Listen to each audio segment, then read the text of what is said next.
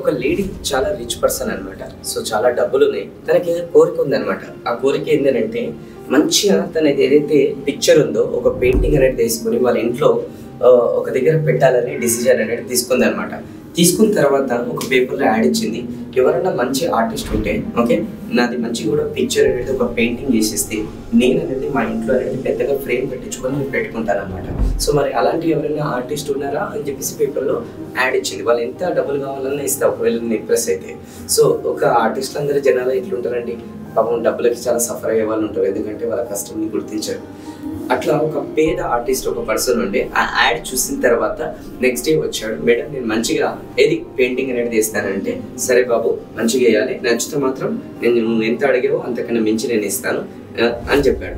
సరే అని చెప్పేసి లేడీని కూర్చోబెట్టి పెయింటింగ్ మొత్తం కూడా తను వేసేసాడు. వేసేసిన తర్వాత మేడం కంప్లీట్ అయిపోయింది, ఒకసారి వచ్చి చూడండి. ఇప్పుడు ఆ మేడం వచ్చి చూసిన తర్వాత ఫుల్ ఇంప్రెస్ అయిపోయి ఫుల్ ఖుషి అయిపోయి, నేను చాలా బాగా ఇంప్రెస్ అయ్యానయ్యా, సరే ఏం కావాలో కోరుకో. ఇప్పుడు అతని మైండ్లో నడుస్తుంది అనమాట, ఈమె ఫారినరు, చాలా డబ్బులు ఇతని దగ్గర ఉంటుంది, డాలర్లో ఉంటాయి అది కూడా.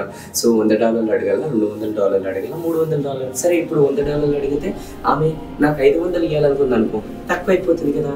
సరే 500 నేను అడగాలనుకుంటే అయ్యో మళ్ళీ ఆమె బాధపడుతుందో చూడే, ఎంత అడగమంటే కకృతి, ఎంత అడిగే ఎక్కువ అడిగేసేసాడు అని ఆలోచిస్తుంది. సో ఎట్లా వేయాలి ఇంకా ఫైనల్గా ఆయన మోమాటంగా పడి ఒకటే అన్నాడు అనమాట, మేడం మీకు ఎంత నచ్చితే మీరే అంతే.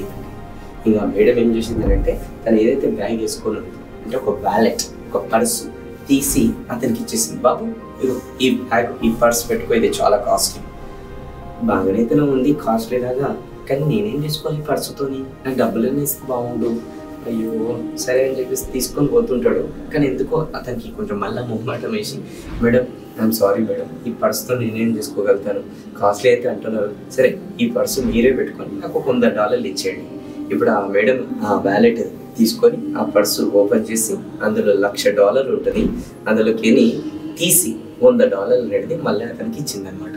అప్పుడు ఒకటే హార్ట్ అటాక్ వచ్చినట్టు ఫీల్ అయిపోయాడు. ఎందుకు అనవసరంగా పర్సు పెట్టుకుంటే అందులో $1,00,000 ఉంటుంటే, అబ్బా ఇక నేను ఇట్లా కోటీశ్వరుని అయిపోతుండే, అనవసరంగా నేను మిస్ చేసుకున్న ఛాన్స్ అని చెప్పేసి అక్కడి నుంచి $100 ఏం అనుకోకుండా ఇక వెళ్ళిపోయాడు. మళ్ళీ ఇంకోసారి ఏమైనా అవకాశం వస్తే చూస్తామని చెప్పేసి ఇక నెక్స్ట్ డే ఫ్లైట్ ఎక్కేసి ఇక వేరే దేశానికి వెళ్ళిపోయింది అనమాట. ఇది తెలిసి ఇంకా ఎక్కువ ఫీల్ అయిపోయాడు, అయ్యో మళ్ళీ సెకండ్ ఛాన్స్ వస్తుంది అనుకున్న దొరకలేకపోయింది. అలా మన జీవితంలో కూడా ఎన్నో సందర్భాల్లో మంచి మంచి ఆపర్చునిటీస్ వస్తాయి అనమాట. కానీ మోమాట పడి ఆ ఆపర్చునిటీస్ రండి మనం గ్రాప్ చేయం, మాట్లాడడం, వాళ్ళు ఏమనుకుంటారేమో వీళ్ళు ఏమనుకుంటారేమో.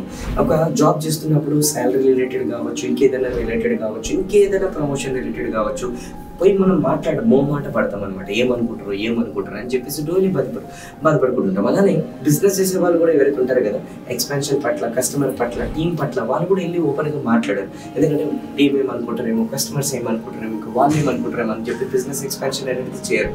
సరే ఈ రెండు ఎక్కువ అయితే ఇంకో కొంతమంది వాళ్ళ డైలీ లైఫ్లో అది వైఫ్తో కావచ్చు, పిల్లలతో కావచ్చు, కొన్ని విషయాలు ఓపెన్గా మాట్లాడాల్సి ఉంటుంది. లవ్ ఎక్స్చేంజ్ కావచ్చు, లేదంటే వాళ్ళ లోపల ఏదైనా కరెక్షన్ చేసుకుంటే ఇంకా బాగుంటుందని కావచ్చు. కానీ వీళ్ళు చెప్పరే, వీళ్ళు ఏమనుకుంటారేమంటే వాళ్ళు ఏమనుకుంటారు సార్, వీళ్ళు ఏమనుకుంటారేమో, ఇద్దరు ఏమనుకుంటారేమో అని చెప్పేసి జీవితం కూడా సాగిస్తుంటారు అనమాట.